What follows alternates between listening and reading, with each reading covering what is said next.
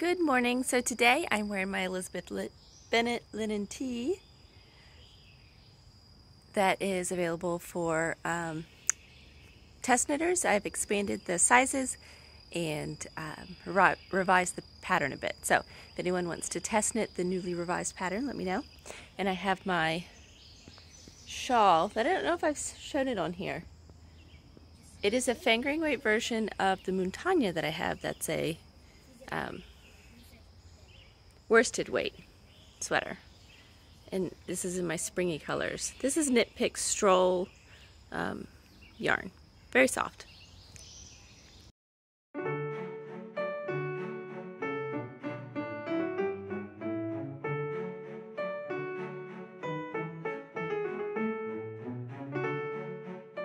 My husband and son came back with donuts.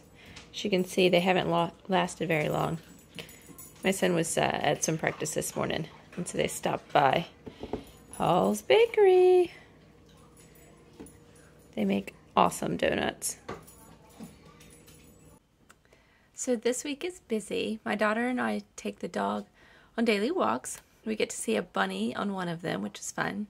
My hydrangea flowers are getting deeper in color and growing. The biggest thing we have this week is a swim meet. It's long and tiring, but it's fun too. I also take my dog Wookie to the vet for a regular checkup, and my daughter's hamster has a little adventure as well. With all that goes on this week, I still find time to knit. I work on the Ghost Horse sweater by Caitlin Hunter, a Boyland Knitworks, and I try on a couple of my other works in progress. Yeah, and that's it. Look how big and beautiful these are. Okay, here's my hand. My hand is like the size of one petal. This magnolia tree. Isn't it beautiful?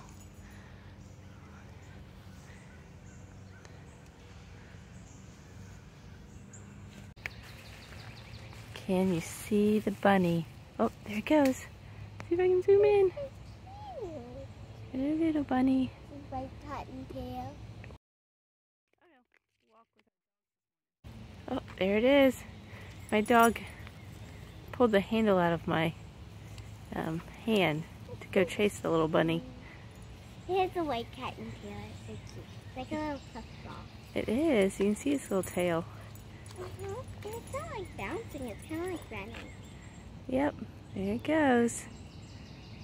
Bye, little bunny. It doesn't know where it wants to go. It doesn't look like. It just went over there, and now it's bouncing over there. And there's a squirrel crossing the road behind it.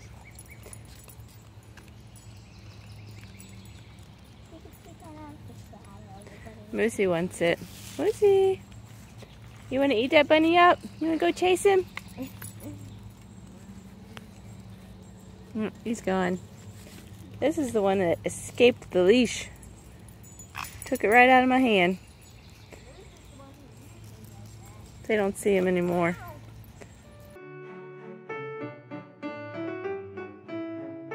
Their color's coming in now. And look, this one is like purple and pink. Isn't that cool? Oh, and that one. Yeah, that one too. Yeah. It's like a purple and pink mixed. Mm-hmm. That one's kind of like a mixed together. These, I don't know if they're washing out. But they're These just are like pink, but pretty bright pink. Mm-hmm.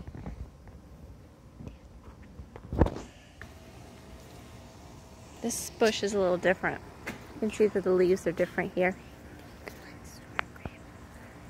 Yes, Kason is reminding me that I gave my mom some blue ones. Hopefully they'll stay blue.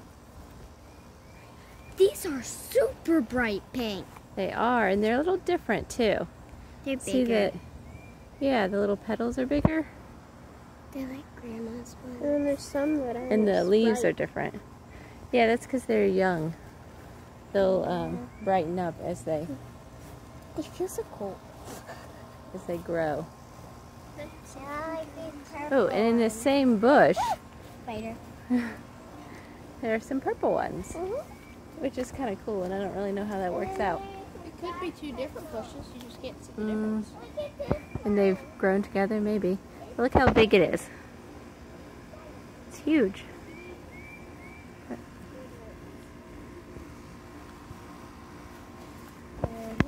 Oh, Mom. And then these. And then look at this one, Mommy. Yeah, I'll show them that one in a second. Are a richer purpley color.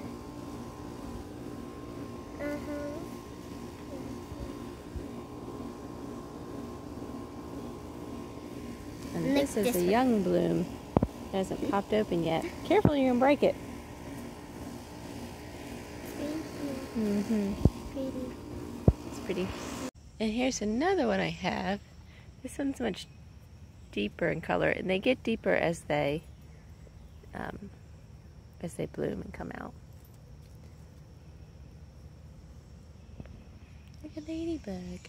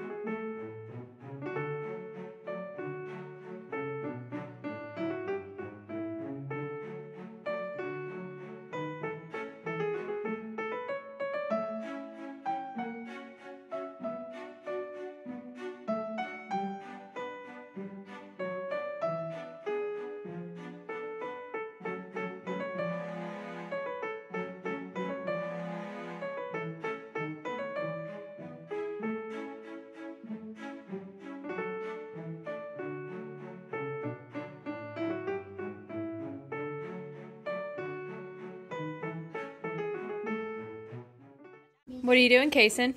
Making mug pie, right? Cake. Mug cake. Spray. Braylon, is this yours? It looks quite good. All right, Kason's got to microwave hers. Take a forkful. Go ahead. Let's see how it looks on the inside. Oh man, it looks like cake. Yum. Hot cake? Yummy. You need some like ice cream with that. They look cute together.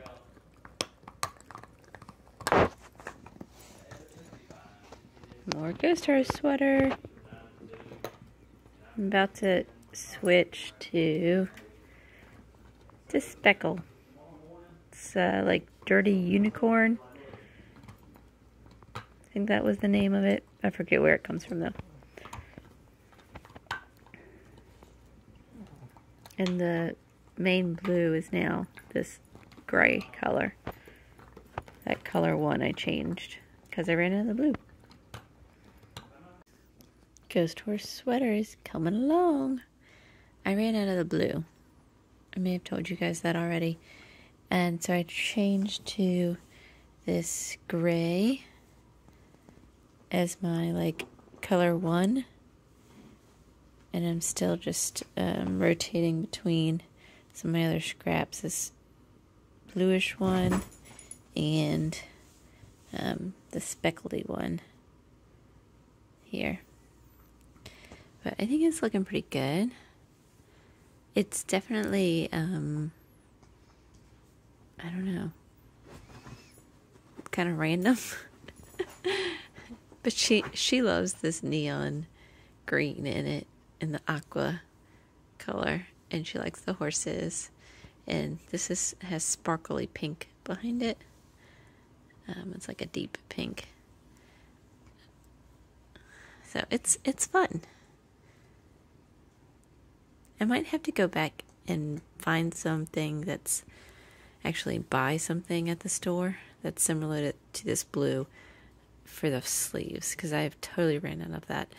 And then I would like to have some of that blue here for the sleeves. And I'm not sure if I have any more of the neon color either. And that would be good to have. I do have more of this. I can unravel something that I made and then didn't use. So I'd be okay with that. And I have lots more of this as well. So if I can just find some blue. And maybe some of this one that's the green and the aqua there. That's all in one, the same yarn ball. Anyways, I'm getting close because she's much shorter waisted than I am. So I don't think I actually need to do much more in the body because she's only 10. And my puppies are fighting over a bone.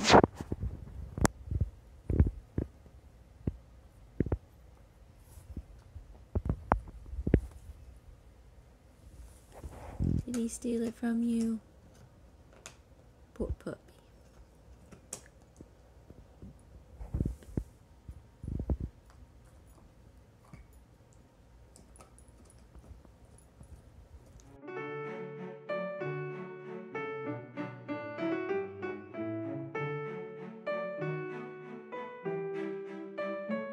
Taking this little puppy to the vet for a regular health check, and he knows we're here and he gets very excited.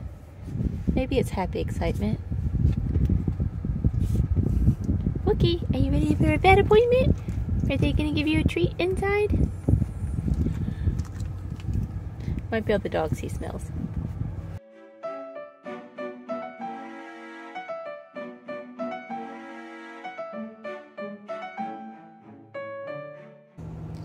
So this sweet puppy dog had a vet appointment today, and he did fairly well. He didn't like it and kept trying to hide under my armpit, but at least I was able to go in with him now. Well, do you see yourself in the camera? Yeah, he was a good dog though, weren't ya? Yeah? You're all up to date on your shots now.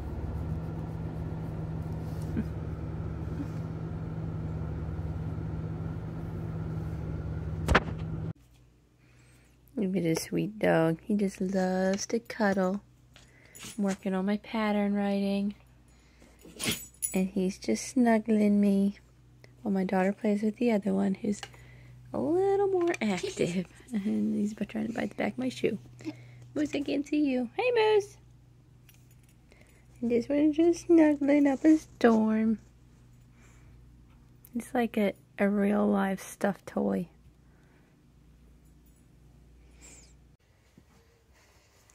My daughter has created a treehouse type thing out of cardboard and paper for her little hamster. His name is Crumb Cake. He seems to like that corner the best, but he has climbed up at least one platform so far. Oh, he's thinking about it. Or not. He's cute. Hello, little Crumb Cake. He is a dwarf hamster. Chinese dwarf hamster, I think. Is that right, Bray? Mm-hmm. And he's super tiny. Legs up there, and so then you gotta climb up. There he goes. He's at the top. You made it, Crumb Cake.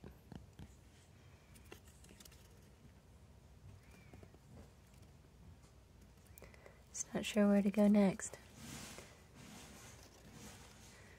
Oh. It's a long way down over there.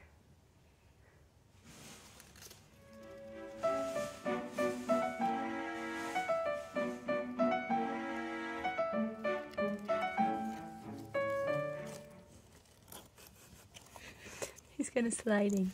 Oh, back to his little corner.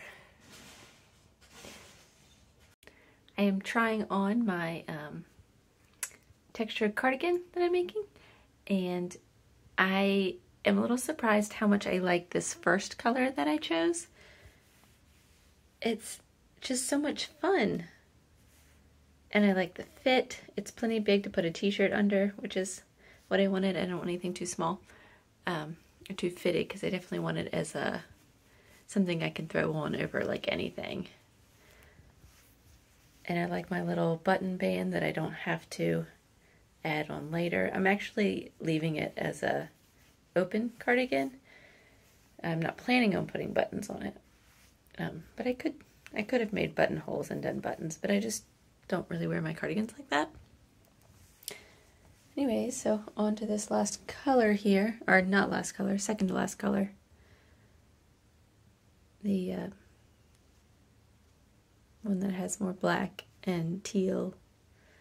But I'm excited. It's always exciting when you get to the point and you can try it on and see, like, it's coming together. It's actually looking cute and fun. Just hanging out this evening on the couch for a few minutes before I go to bed with my puppies. Hello, puppies. And knitting on my sweater. I've been grabbing this one a lot lately because I've been really busy and worn out when I sit down to knit. So this one's just mindless. So I've been picking it up. Do you guys have knits that you tend to, or times when you tend to want to pick up a mindless knit versus times you want to pick up something that takes a little more brain power?